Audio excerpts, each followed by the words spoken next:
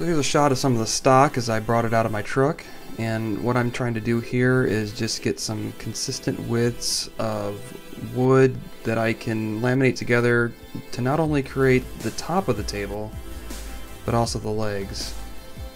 So what I have here are 2x10 material, and when I trimmed it all down I ended up with about 4.5 inches. And so that's kind of what I started out working with, was 4.5 inch material. This is all southern yellow pine, and it's all wood that you can just get at the big box stores in the construction lumber section. So as you see, I'm pretty liberal with the glue here. What I'm gluing up right now are leg blanks, and I do use screws to help hold everything together while the glue dries. I make sure that I place the screws in locations where I know I won't be cutting with my saw later on, and that's very important because you do not want to accidentally find a screw while you're cutting. It's pretty hard on the blades. As you see, I have a non-ideal situation here, using my table saw as a assembly table, and I try to keep the tabletop clean between each glue up. It is difficult to keep it clean, and as you can already see, there's quite a bit of rust, so this tabletop is due for some maintenance, which I took care of in a later after this video, but it shows up in a previous video in my playlist. As you can see in this next section, I am laminating some pieces together that will form the tabletop. And the way I built this tabletop was in a sub-assembly manner. So what that means is I would laminate some pieces together to create sub-assemblies, and then I would joint and plane those sub-assemblies and then laminate the sub-assemblies together to create the whole tabletop. But this is just the first step right now. Each sub-assembly consisted of 4 pieces, and so I had to glue all those together. And again, I'm using screws to help clamp these pieces together, and I just made sure that the screw location was well below what would end up being the top surface of the table, so nothing would end up being ruined by an errant screw. But also, these screws are placed out of the way anywhere the saw would go, or any drill bits or anything so they wouldn't interfere with the construction of the table itself.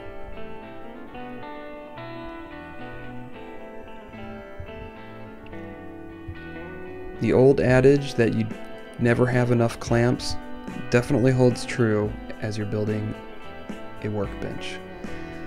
So this is a leg blank that I am now jointing 2 faces to make them flat and square to each other, and I make sure to mark throughout which face has been jointed, so when I take it to the next step here at the planer, I know which side needs to be run through the planer and which side has already been run through the jointer. Now, to prepare these legs, I am squaring off one end of them.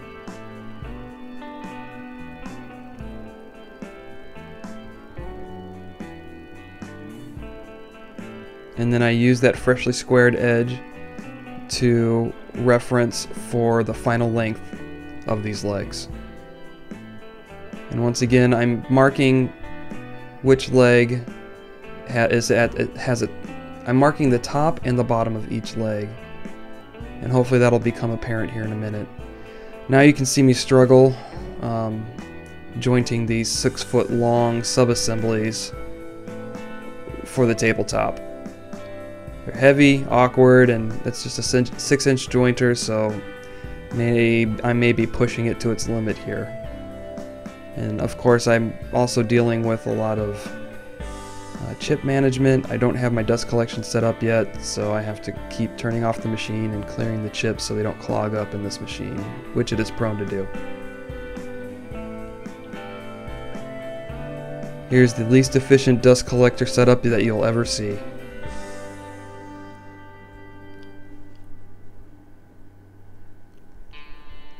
Okay, once those sub-assemblies have been jointed on 2 faces, I do the same thing where I run them through the planer and get everything parallel and square. and I end up with my final dimension for the tabletop. Actually, I don't yet, because I'm going to glue these sub-assemblies together into larger sub-assemblies, I believe, and then plane those down to their final thickness. So this was another day. You can see the change of clothes, and it was a very physical type of work.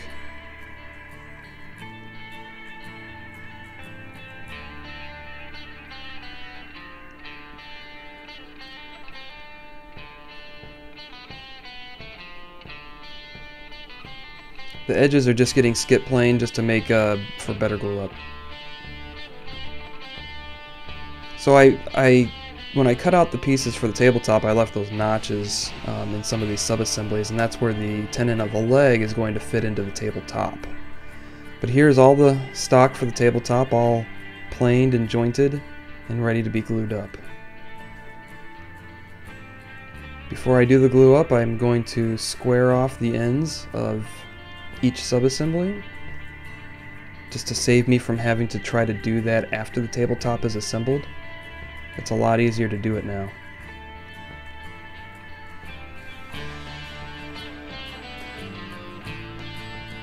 It was a little bit more difficult to do it on these that are pre-notched for the leg tenons, and so I had to take a little bit off of each end, and I'm doing a little math here to make sure I'm only taking off the right amount of each end to get to my final length.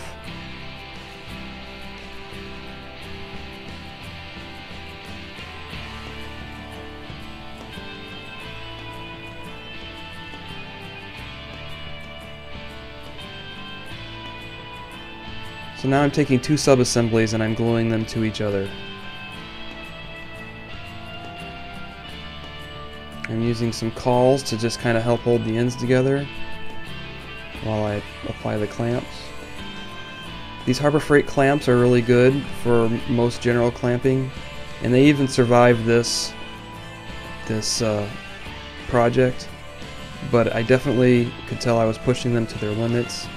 And I'm talking about the F-style clamps, the quick grip clamps that Harbor Freight sells. I broke several of those in the making of this. You can see me trying to protect my cast iron table, my table saw still. After each glue up, I use a little wax to try to protect it. Here I'm cleaning up the little squeeze out that there is. Now I put a plastic bag over the tabletop, try to protect that cast iron table. And I'm putting a couple more sub-assemblies together here. Same process. Glue, cawls, and then clamps. I only place the clamps on this top side of the tabletop because that's really the only side that I care about keeping the glue joints really tight. I will be jointing these pieces, and so it won't matter if they're not completely square. So here's the last sub-assembly. I ended up having to do 3 pieces just because I had an odd number of sub-assemblies.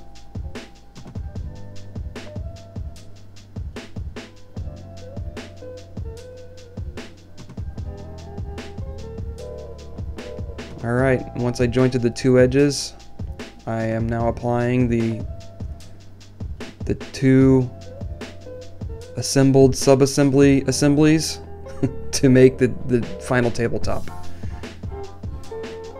I was really surprised at how well everything went together, and there was a little bit of bowing that I was able to correct with the clamps, but again, these clamps really aren't designed for this type of work, and I was really pushing them to the limit, but still I was satisfied and surprised. Now when I put these leg assemblies together, I did not put glue in this section here where I knew I was cutting out the tenon. So all I had to do was cut away the 2 pieces of material on either side of the leg to create the tenon. It really worked out well. In the meantime, on the bottom parts of the legs where the stretchers are going to go, I had to notch out where the half lap joints where the stretchers were going to go. And I may have been able to plan that, but I figured it would be a little bit easier because first of all, I didn't know where they were going to go. And second of all, it would be hard just to glue it up. So I made this the more traditional way, where I notched it out, chiseled it out, and then I used a rabbet plane to clean it out in order to fit the stretcher.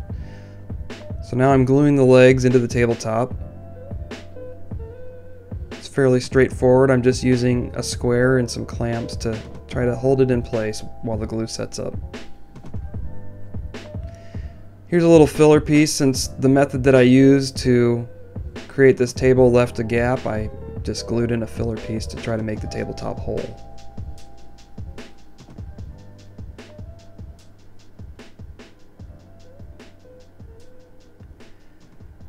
Now that all 4 legs are glued into the table, I'm attaching the stretchers.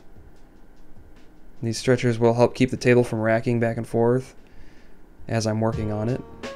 And so I just glued some oversized pieces into the half laps, and then I will cut them off later, as you will see.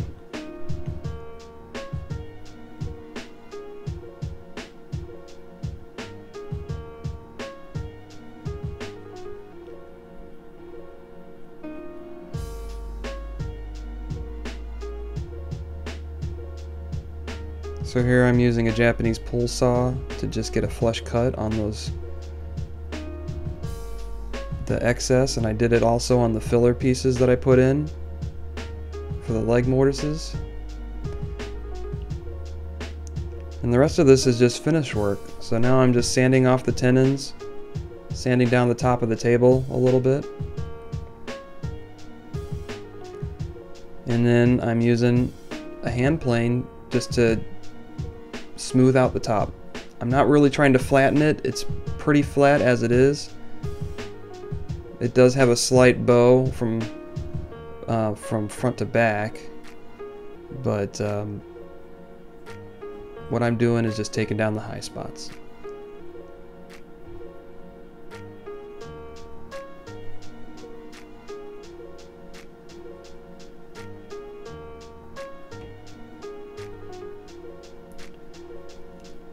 I had a lot of knot holes I had to deal with, and so I'm marking all the knot holes right now, and then I'm using the blue tape just to tape off the knot holes on the edge so the epoxy won't run out of them, and then I'm using this epoxy to just fill in those holes, just so nothing snags on the surface of the table as I'm working it.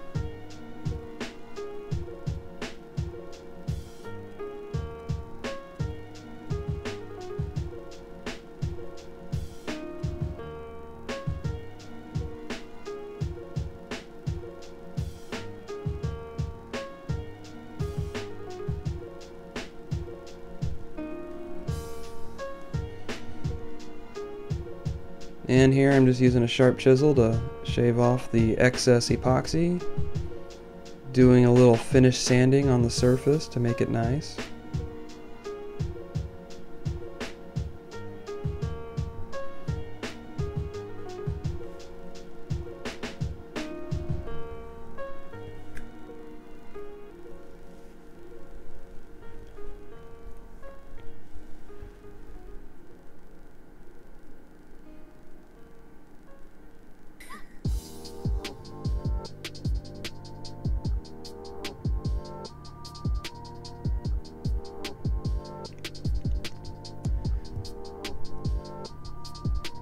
At this point I was a little concerned about the strength of that joint. I'm not sure why. I mean, it's going to be a pretty strong joint, but the fact that I had to fill in that strip at the end kind of made me concerned, and so what I decided to do was add a couple of dowels into the joint just to make sure there was no way that that joint was going to break. And so I just used a spade bit to drill out the holes, and I glued and hammered in some dowels and reinforced that joint. So here's the finished product. I feel like it turned out pretty good. It made a beautiful table, super heavy. After I delivered it, we applied several coats of Danish oil to protect it from the moist environment that it's going to be living in. But all in all, I'm very satisfied with the results of this project. I'd like to thank you all for watching this video again. If this is the second time watching it or watching it for the first time, please subscribe to my channel to be notified of future projects. Thanks for coming by, and I'll see you next time.